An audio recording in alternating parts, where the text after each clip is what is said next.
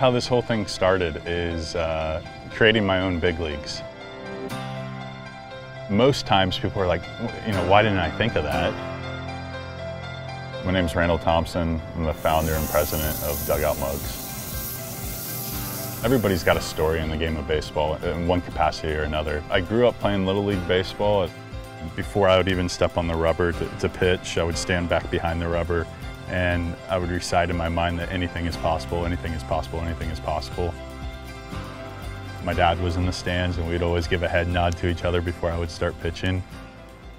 It was my junior year and somebody said, hey, you have good arm strength, you should pitch. And then that's when I got an opportunity to go play at Florida Tech. I started throwing hard and that's when I started getting the attention of professional scouts. And then after my senior year in college, I signed with the Toronto Blue Jays. It's absurd how much money you don't make. We were making $38 a week.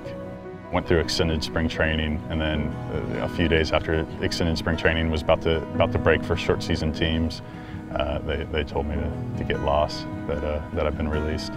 The last time I was on this mound was the last pitch that I ever threw in my life.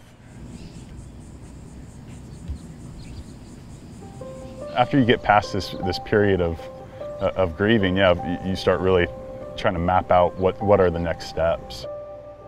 I initially tried to get a corporate job and I despised it. I couldn't stand it.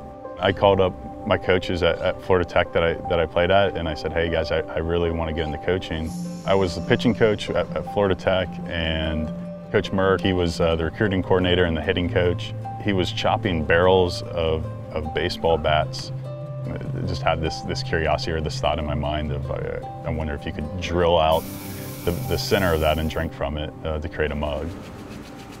In the beginning stages of all this, I was taking bats and I was cutting them. I was in my sister's backyard. I had zero clue about wood manufacturing. I could only get it to a certain level with my knowledge base. I was just trying to reach out to people that have done things at a larger level than I have. And I was just doing some research online and I came across Chris.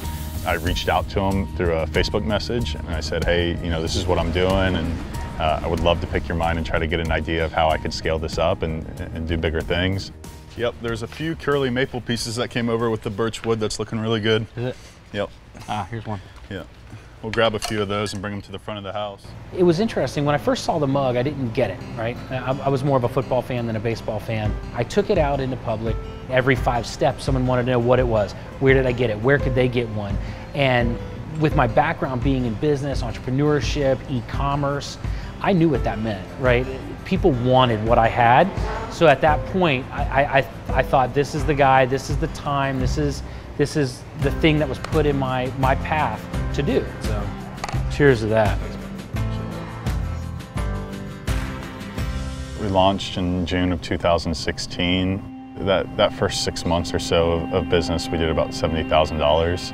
And the following year in 2017, about $1.1 million in sales. And if the numbers do what we think they're going to do, I think we're probably going to be ramping up to have a full 2 pallets a week. I think would be pretty reasonable. If people see it in your hand, they don't know what it is. You pour a beer in it, they tend to figure it out pretty quick. And create a life you don't have to take a vacation from. That's what we've done. What's really cool about our products is every single mug is one of a kind. Originally we thought that our product was going to be for the baseball super fan, but what we quickly figured out is that it's perfect for weddings, for groomsmen gifts, or grandma or grandpa. I never in a million years thought I would be selling baseball bat mugs because they didn't exist, right?